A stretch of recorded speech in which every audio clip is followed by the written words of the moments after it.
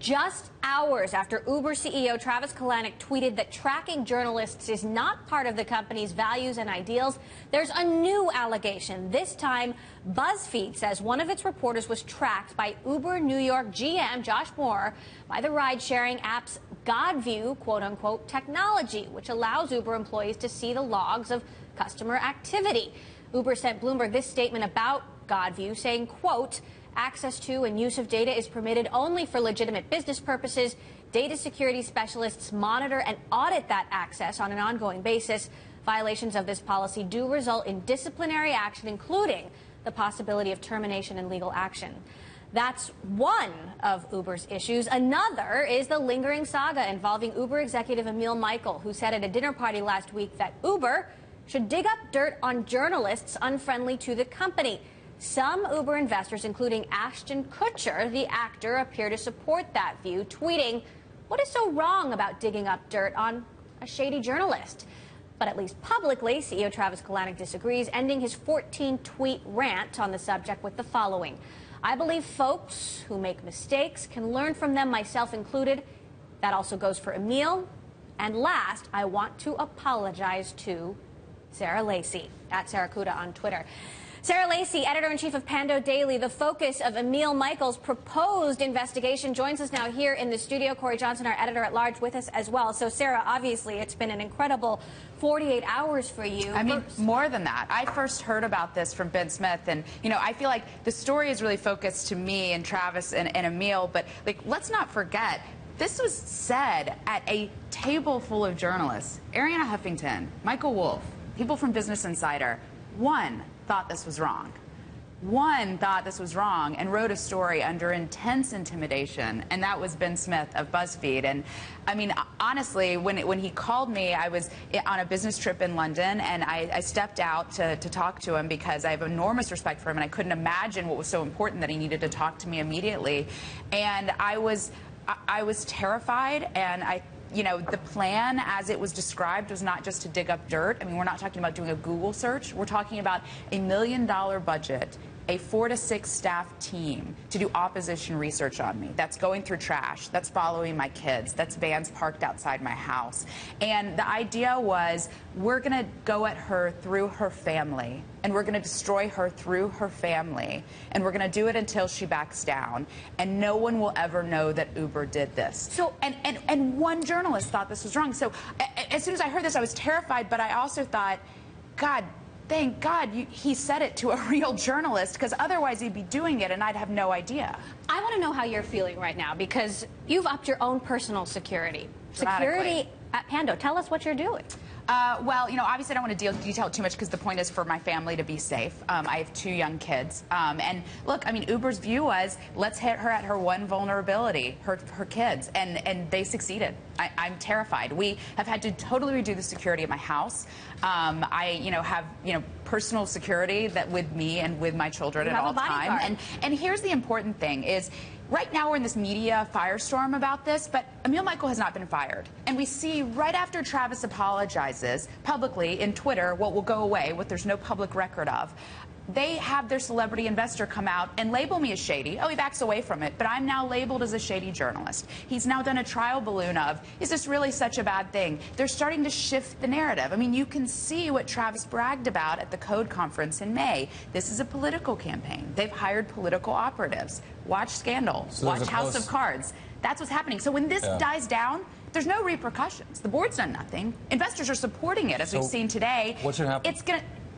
They're going to either go forward with their plan or do something worse. Because the story that I did that warranted a $1 million smear campaign, that warranted destroying my family, got nowhere near this amount of press, got nowhere near this amount of people saying that they were going to, you know, take the app off their phone. Something bad is going to happen. Do you think that Emil should be fired? I mean, Ken Lehrer put up a post on Twitter saying that if it was a public company, he'd be fired.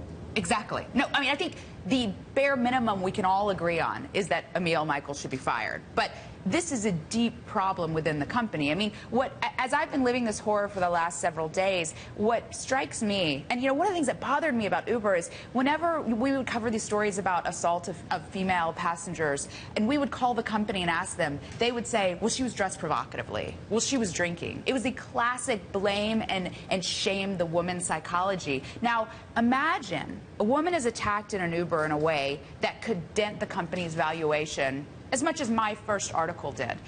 She doesn't have the resources of private security. She can't call you guys and come and get on TV and get her side of the story told. I feel like this is not about me. This is about journalists. This is about women getting in their cars. This is about a company culture that thinks it can throw money to destroy people's lives and families in the name of a greater valuation. And it's about every single board member and private investor stepping back and being okay with it. People who've met my kids, people who've been at my house. In 15 years of covering the Valley, I've never seen anything like this. You have to wonder if the HP pretexting scandal came out now, when journalists' phone records were tapped, would there be any outrage? Would Ashton Kutcher be fine with that as well? You know, digging up dirt on political candidates. This is a known tactic of political campaigns. Emil Michael has spent time in Washington. David Plouffe obviously has a long history in Washington. What should someone like David Plouffe be doing to manage this company's reputation, and how is it different when it's you and not an aspiring elected official? You know, I mean, look, I'm not in the political world for a reason. Like, I think it's incredibly scary. But, I mean, what should he do? Well, it depends on what his goals are. I mean, if he really did want Uber to be recast as a friendly company, then, you know, perhaps they should start changing some of the executives, because I don't think that you can just, you know, put a new ribbon on that and make it look. Yeah, that's the phrase I was going to say, being from the South. But you know, look, I think it depends on what his goals are. And I think, unlike a politician, Uber's not running for office.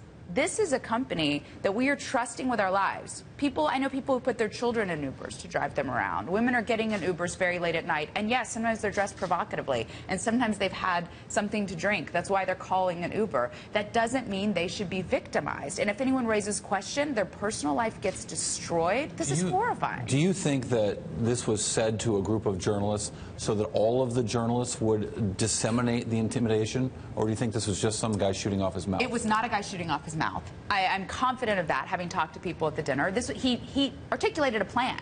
This was not spur-of-the-moment conversation. It was a plan. So do you think it was about more than you?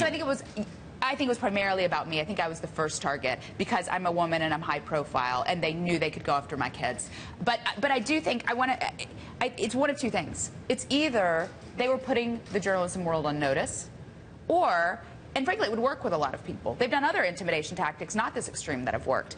Or it was they don't think there's anything wrong with it. And so what are the plans that they wouldn't brag about at a dinner? That's why I have private security right now. I want to get back to this question of on versus off the record. I mean, if indeed both parties understood this was off the record, and who knows what the understanding of either side really was. But if you hear something this extreme, do you break that journalistic code? Yes. And go take it on the record? Yes. I don't understand. I mean, look, you and I definitely came from like sort of the old world of journalism. I don't understand what's happened with online media today, where journalists are confused on where their loyalties lie. And journalists think their loyalty lies to a rich guy that they're covering who's going to lie to them or say something horrific and illegal that damages someone's family's security off the record, and that trumps that responsibility to the reader. I want to be very clear to any source of mine listening to this. My responsibility is to my readers. It is to the users of these services.